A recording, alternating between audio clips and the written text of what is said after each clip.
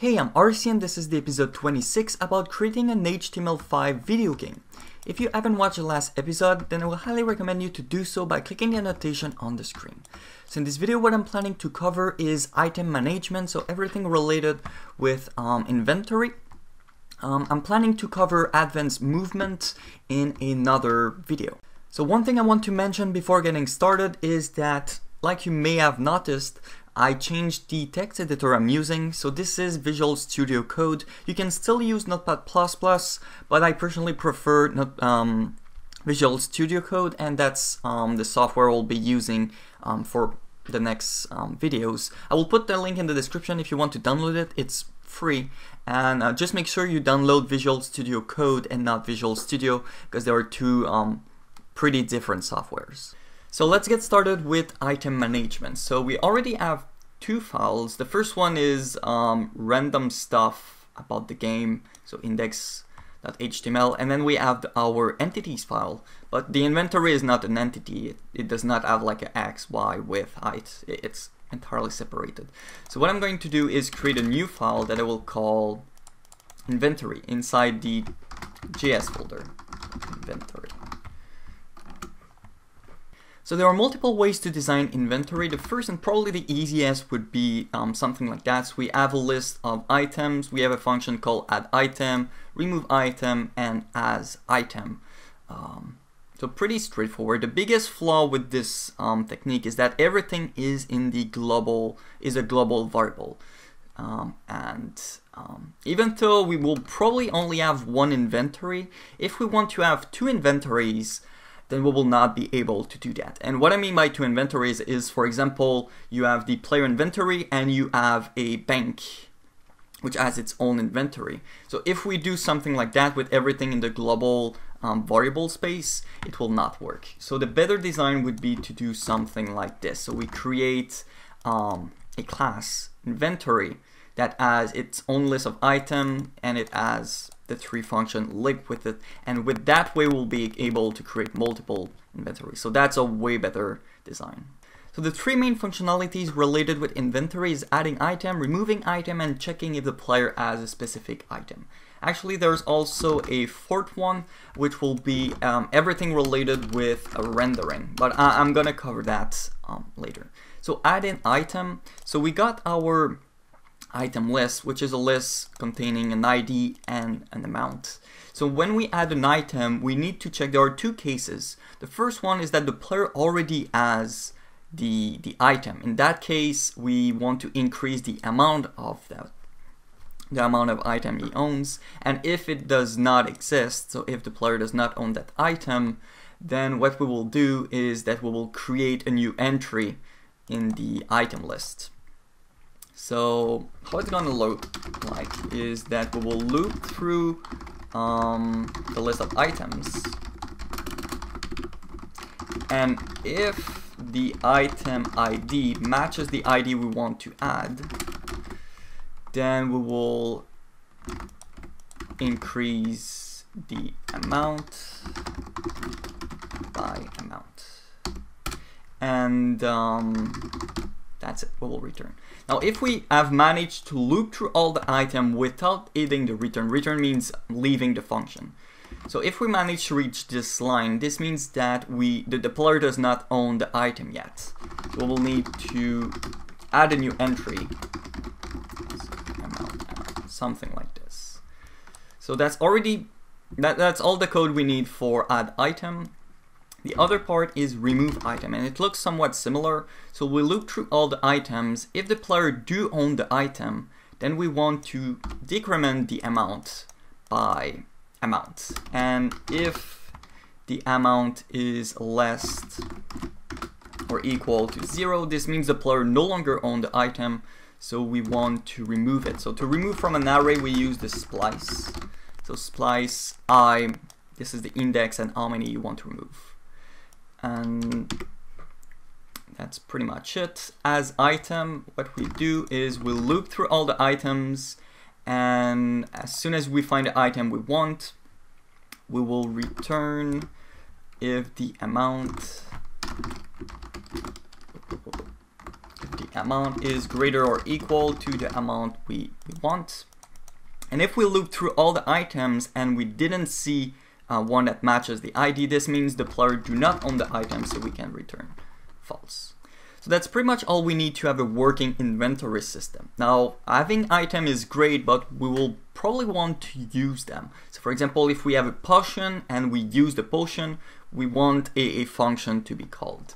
And for that, I'm going to create another class that I will call item. So an item will have an ID, a name, and a event related with it. And self is equal to the ID, the name, and the event. So it's pretty straightforward. So something we could do, for example, is create a new item called potion. The name, by the way, is what will be displayed on the player. When I will start the rendering function, name is what will be displayed to the player. ID is the internal ID. That's what we store in the inventory item list over there.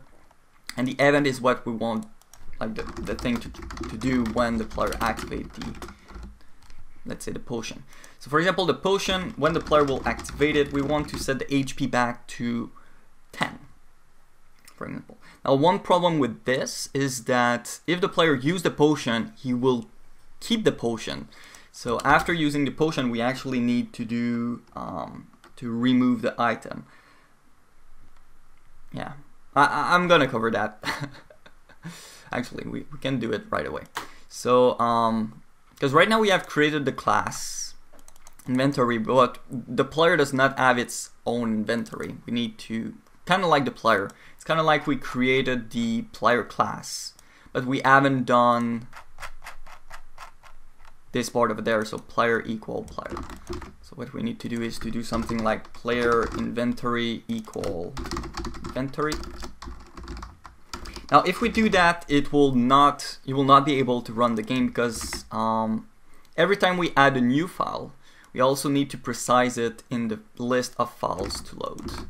So at the top over there, you will need to add inventory. There we go.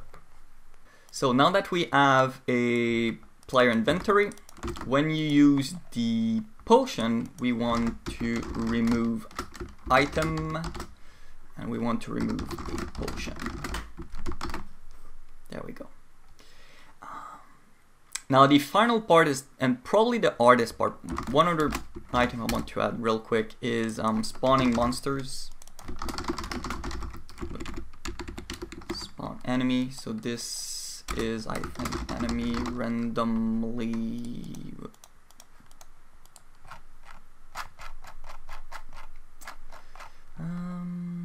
generate. And you will be able to click it multiple times. So spawning enemy, you can click, click, click, and I will not remove the enemy item, quote unquote.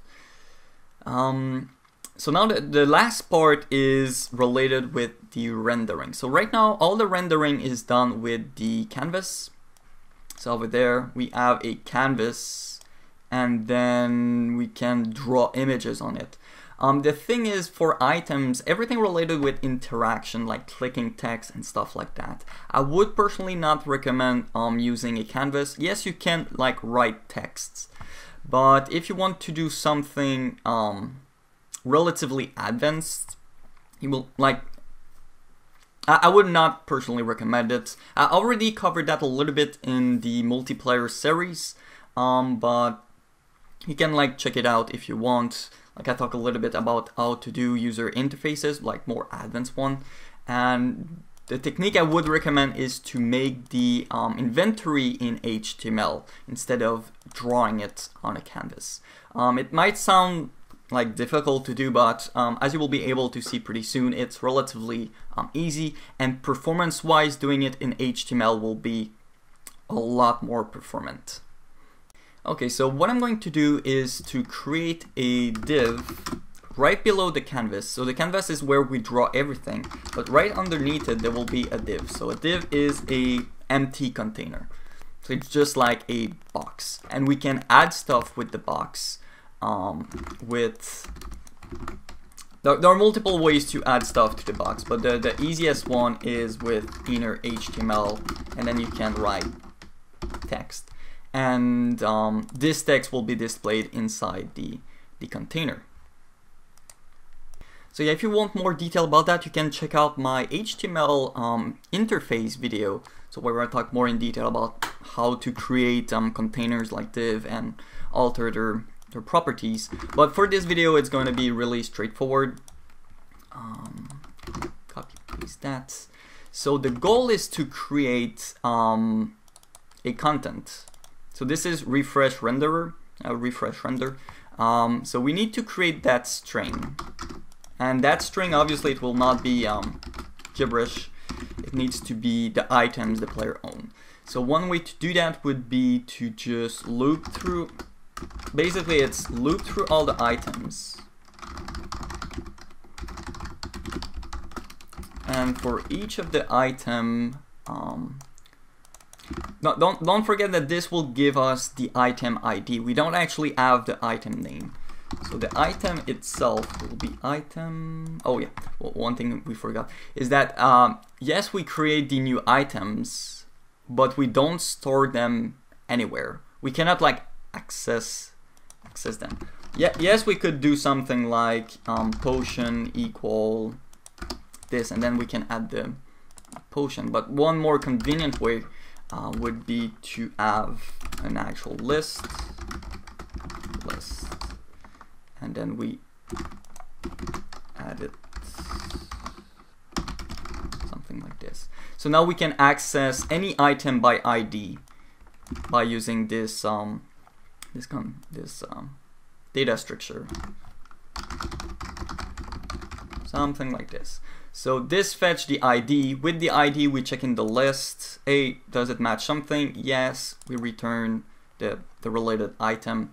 And with that, we have access to the name. So we could do something like strength plus equal item name, and with an extra space. So yeah, now that we have the refresh render, we need to actually call it. Otherwise, nothing will happen. So we want to call it when we add a new item.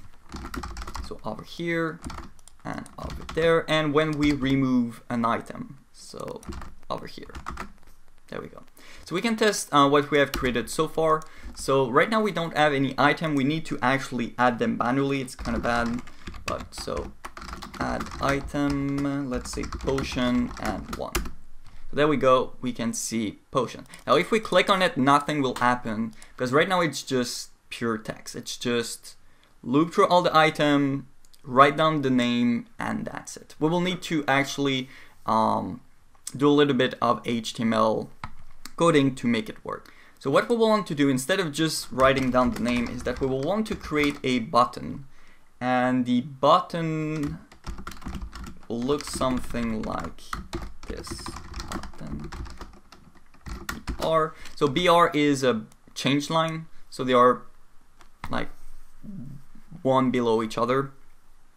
So with that, we create a button with the name, but when we click on the name, nothing will happen. Another thing I would like to add is a little X information. So item amount. So this will give us how many items we have. So for example, potion X1 or X2, depending on the actual amount.